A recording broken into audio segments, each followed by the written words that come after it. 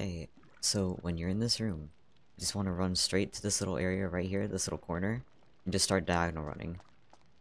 When you're up here, you only want to be flicking your camera. You don't want to be like actually moving it around in complete movements. Just flick it around where you need to go.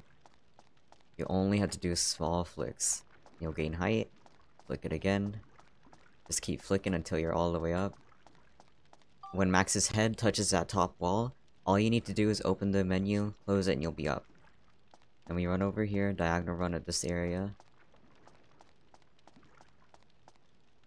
We're out. We're gonna go under here, we're gonna look for this area. Move forward so that you'll be past the wall.